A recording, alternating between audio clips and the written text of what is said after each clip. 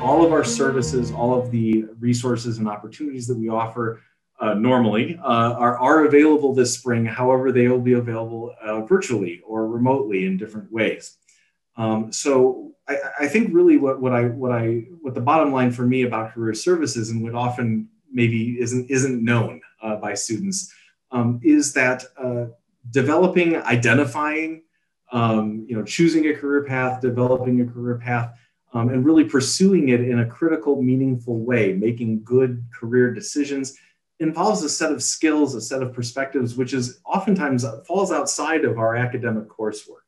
And that's really something that we hope you'll take the opportunity to connect with our office on this spring, so that we can really work with you to determine, in the context of your life, how is career development, how is the planning for the next phase going to make the most sense and work for you, even in these crazy times in this crazy year.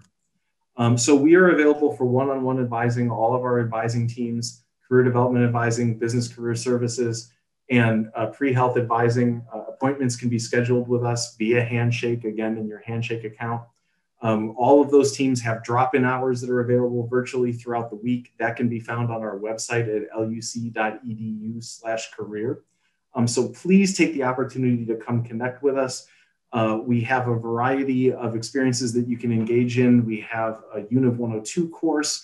We have self-assessment programming that you can participate in. So especially if you are not sure about a career path, not sure how your academic major might connect to a career path, or you're thinking maybe that your ideas about a career path are changing, those are really all conversations that we'd love to get engaged with you on. And our coursework and that self-assessment program are also great opportunities to engage with thinking through those questions.